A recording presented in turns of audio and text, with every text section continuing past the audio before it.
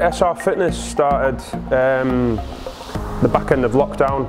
I was at a bit of a crossroads. I'd retired from football a couple of years before that, and I was probably lacking a little bit of purpose in my life. And I've always been passionate about fitness, and there was a few of my friends in a similar boat, maybe lost track over lockdown and were looking for something to get into, and I just thought, right, I'm going to start training people.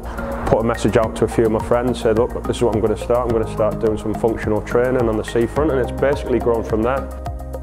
It's amazing. I mean, to have only started like a year and a half ago, the group we've created, that's more important to me than anything. The amount of people that's come and they're now in a better mindset, or they've lost weight and feel more confident. It's just things like that, and it is like a community feel. Like I say, I couldn't be happier with how things have gone over the first year or so.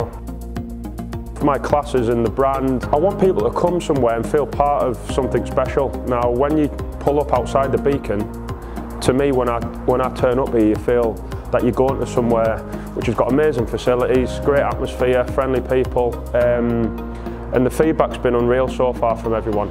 We use the indoor facilities, which are great, especially on the morning now, and the outdoor facilities, which you can see behind, have been different class as well. So no, I can't speak highly enough that we've managed to secure, obviously, using the beacon.